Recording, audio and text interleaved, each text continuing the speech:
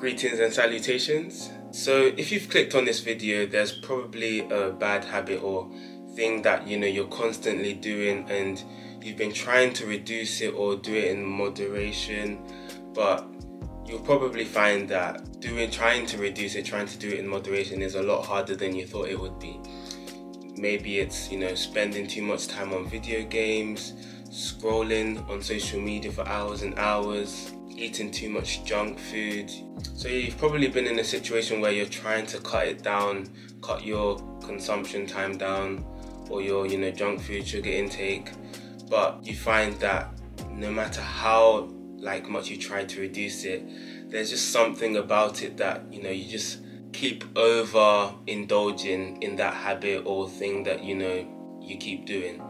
Staying on the video game for 4 hours longer than you said that you were going to, because it's getting good, you're leveling up, so you just keep going like you've got time, so why not? Or you say you're going to stop scrolling on social media, on TikTok, after half an hour, but when your For You page is just so relatable, so you just keep scrolling like it's just been hitting. Everything you've been seeing on your For You page is just so funny or entertaining, so you look away from the time for 1 second and then 3 hours has gone past.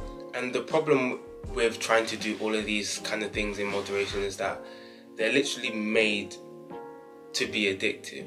Like social media, junk food, all of these kind of things have literally been designed, if you will, to keep you consuming them. Sugar and junk food is an addictive substance. Your chocolates and the sweets, it keeps you coming back, so no matter how much you try to do it in moderation, you might walk past the aisle of where all the sweets and treats are, and your snack catches your eye, you're just like, why not? Or these social media companies on TikTok, on YouTube. The problem with these kind of things is they tailor what you see to your personality, to who you are, which is what keeps you staying on these things for so long. On your YouTube recommended, it's going to be things that you're interested in. So whenever you feel like getting off YouTube, you just see at the corner of your eye another video that piques your interest, so you stay on it for another half an hour, 1 hour, and all of a sudden you've kind of wasted a lot of time that could have been spent more productively. If you've had TikTok before, you will know the amount of times you're scrolling and you just see something that literally you were probably thinking about that day or the day before, that it's just so relatable, and then you're checking the comments, trying to see what everyone else is saying, and then just to relate with other people. And yeah, it can just be very, very time consuming, these kind of things. It's literally addictive on purpose, which is why you found it so difficult to do them in moderation. You'll never hear of a smoker who smokes in moderation, because it's got an addictive substance, cigarettes, nicotine. So it's either someone's a smoker or they've quit smoking, or they're just not a smoker. Then you won't hear of anyone saying, oh, I'm an occasional smoker. For social media, you might want to try just deleting all of your social media apps. One thing you'll find is that you've got a lot more time on your hands. When you do realize you have more time on your hands, it's so easy to just go back to it and download all the apps again.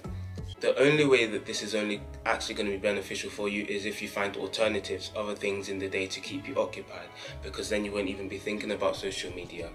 So spending time with your friends, actually going out and experiencing life, meeting people, or finding other hobbies and other interests that can take up the time you spend on social media.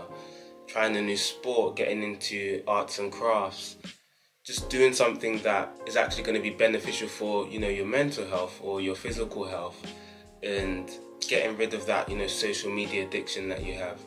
The same also applies to junk food. When you stop eating it, you'll find that you might crave it even more, and then that's why so many people, they try cutting it out and then they end up overeating even more than they previously did. The same kind of principle applies for when you delete social media. You need to find alternatives, find other things to do. So with junk food, it's finding other healthier alternatives, snacks that you really enjoy, you find really tasty, that are less calories, more nutrients in them. Snack bars, protein bars, even vitamin gummies and sweets. I have them sometimes, and I found that they've really helped me with my because I've got a bit of a sweet tooth, so they've really helped me, you know, not think about junk food really. Again, the same also applies for, you know, video games. Just find alternatives that you can fill up your time with. And this might sound like really extreme advice, you know, to just cut it out completely.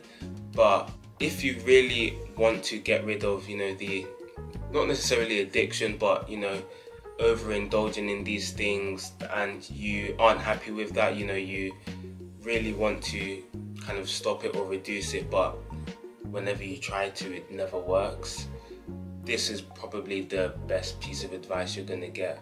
Cut all of these things out, but don't just cut it out and do nothing, because you end up going back to these things.